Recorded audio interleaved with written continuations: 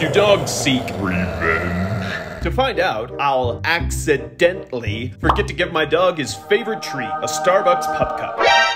But for the first week, I'll give him one every morning when I get my coffee. Monday, Tuesday, Wednesday, Thursday, Friday, and Saturday. Enjoying his favorite treat, he'll now be expecting one on Sunday. But when that day arrived, and I looked my sweet boy in the eye and said, I forgot. Anger took over, and the dog I loved was seeking revenge on me. From that day on, I sensed it was coming. He was plotting, waiting for the perfect moment. The time is now. My stupid curiosity was a mistake.